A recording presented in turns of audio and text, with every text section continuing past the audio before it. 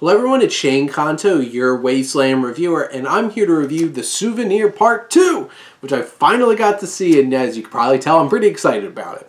This released at like the end of October, beginning of November, sometime around there, and has only been playing at one theater in Brooklyn, which is like the closest theater that I could go to see this, and I wasn't going to go there during like the height of Omicron and like COVID and stuff like that, and I get anxious enough going into cities anyway, pre-COVID, so I haven't really done that kind of venture and just to see this film, and luckily A24 did their virtual screener room, and we're selling a double feature of the first and second Souvenir.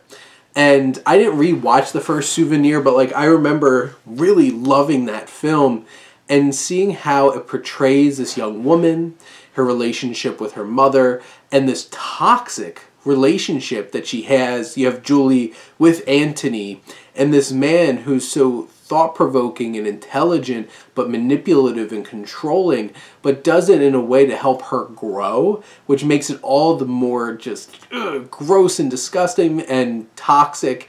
And unfortunate because you have this woman who has grown so much in this time with this man, but he's done this horrible damage to her psychologically and emotionally. And this sequel is the perfect pickup of like, first one ends tragically and leaves Julie in a whole new world on her own. And her trying to navigate it in this film is engaging and interesting and fleshed out in such a tender and beautiful film. Joanna Hogg, who is the director of this film, crafts a very vintage and like grainy kind of look to it with the cinematography as well. And it's a very engrossing, and there's just a tenderness about it. There's nothing big, extra melodramatic about anything that happens in this film. It's just such a genuine and artistic view and atmosphere wrapped around this beautiful film. And you have Swinton Byrne, who is fantastic yet again, being able to bring this genuine nature to this young woman who's going through a lot. She's chasing her passion. She's trying to deprogram herself from the abuse that she's been through and trying to find the intimate connection that she did have, because having been in some toxic relationships myself, you kind of hang on to those little positives, and that's what she struggles with, missing that intimacy that she did have despite the fact that there were so many other red flags all around, and her trying to recapture that intimacy with interactions with men. And this is such a great story about growth and ownership of your own growth, ownership of your own dreams and your own story. And this is portrayed in such a well-written, well-told story that flows so well. And the deconstructing of that abuse and programming takes a long time, and she has some uncomfortable moments. You feel Swinton Byrne expressing awkwardness and discomfort in her interactions with other men and trying to find a place for herself among this like dating world. And you know, she has uncomfortable interactions with somebody who turns out to be gay, or a very fiery and passionate lover, Charlie Heaton from like Stranger Things, which ends in a very disgusting and awkward interaction.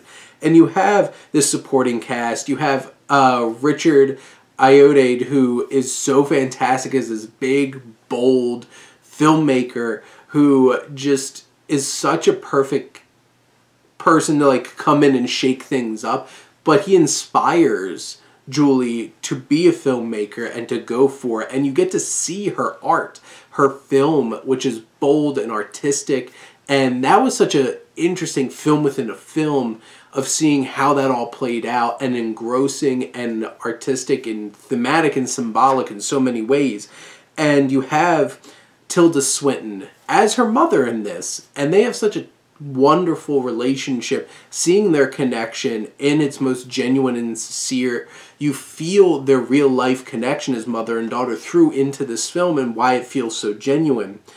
The whole entire perspective of this film, its themes, its story, its filmmaking, its acting, all come together to make the perfect, unexpected sequel to a human drama that you never expect to need a sequel, but this film earns it so deeply and profoundly that you can't help but just absolutely love it, and I couldn't help it. I absolutely love this film. This is now one of like my top 25 films of 2021. I just was blown away by this, and it was so well worth the wait. Hopefully you all get a chance to see it either in theaters, on VOD, or if A24 does another screening experience like I got to experience. But those are my thoughts on The Souvenir Part 2. Let me know what you think, and let's talk some movies. But thank you as always for tuning in and supporting your Wasteland reviewer.